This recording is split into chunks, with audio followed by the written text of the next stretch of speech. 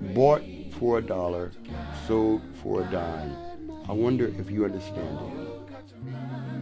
While I run this race, you got to run my feet. You got to run. While I run this race, you got to run my feet. You got to run. While I run this race, you got to run my feet. I'm here to talk about my new album, Bought for $1, Sold for a Dime.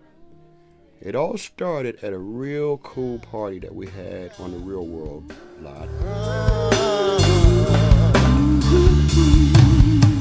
People think I'm happy. Why they just don't know. Very cool day. There was a lot of energy. I had all my pals around. I had Doug Wimbish, Bernard Fowler, Keith LeBlanc, Kevin Gibbs, Sarah Nella Bell, myself, and a cavalcade of other friends. The party rocked, and from the energy of the party, we went into the studio the next day, and I think we cut... No, let me tell the story right. We went to the studio the next day, and we set up to do a session. And we went in the next day, and we cut 15 tracks, which was the beginning of Bought for $1, Sold for a Dime. From that point, a bit of time has passed.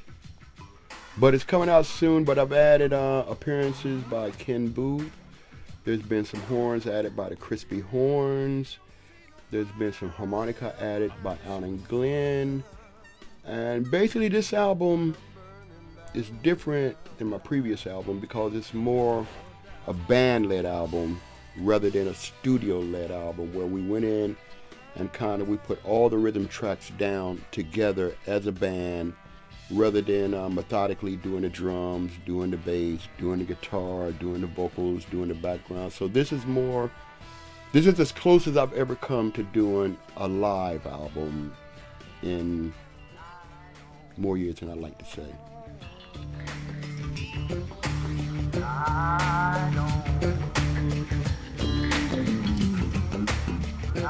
I think the most amazing thing about this album and the party and the whole event was the fact it was the first time that the whole crew of people had actually been in the same place at the same time for I think over 7 years. So it was like a coming home.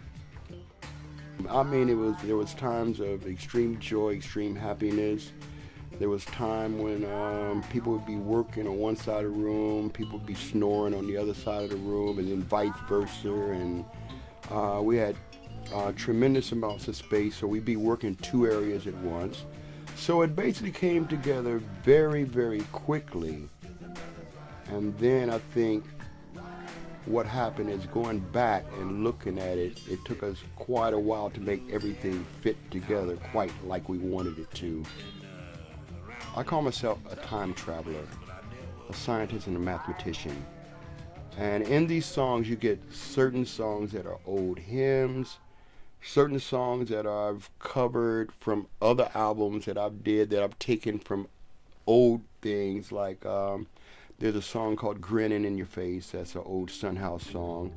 Some of the songs are actually written by me or collaborations, me and other people, such as Another Friend Is Gone, which is a dedication to all my fallen friends and soldiers in the business that have gone. And Another Friend Is Gone is the name. And I get a very special performance from Ken Booth on a song called Can't Sleep at Night. And a wonderful performance by Bernard Fowler on Too Late. I think it's some wonderful songs on here. Sometimes I have a heartache. Sometimes I call over. Well,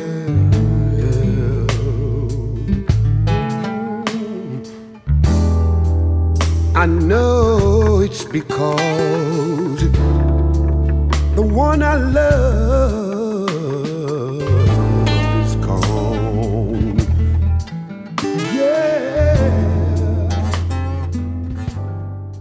chop out most of that. Sometimes I cry all night, and I wake up soaking wet. Yeah, wet. I'm blessed to have the people that are around me, and I hope this is the beginning of a lot more things like this. Sometimes I cry all night, and my pillow soaking wet.